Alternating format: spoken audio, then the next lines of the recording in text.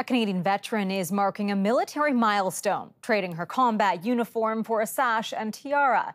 Mrs. Canada Universe is now taking her powerful presence and message to the world stage. CTV's Kathy Lee has her story. Stitching everything by hand. Each of these poppies is a symbol of remembrance and respect, telling the stories of those who've served. Yeah, and this netting is sent to Giselle Drew Walsh by veterans across the country.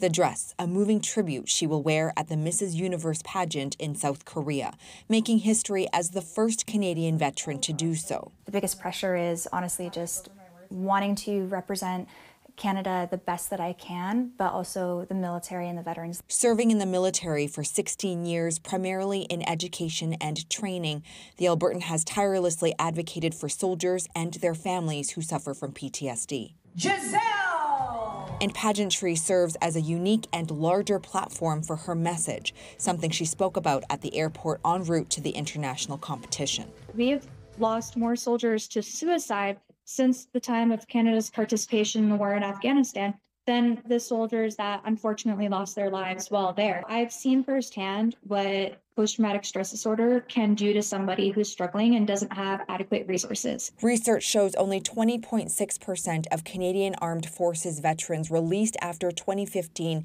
have received treatment for combat-related post-traumatic stress disorder, a startling reality some say isn't highlighted enough and often gets forgotten. We still have thousands of troops deployed in places like Latvia and the Middle East, but the public has moved on to newer topics. And so I think having someone like Giselle doing pageantry, hitting a new audience, being the first veteran that won a national competition, having a train made out of handmade poppies, I think that's just going to spark a new conversation. Kind of cascading like this. A conversation Drew Walsh hopes will continue to spread to more audiences.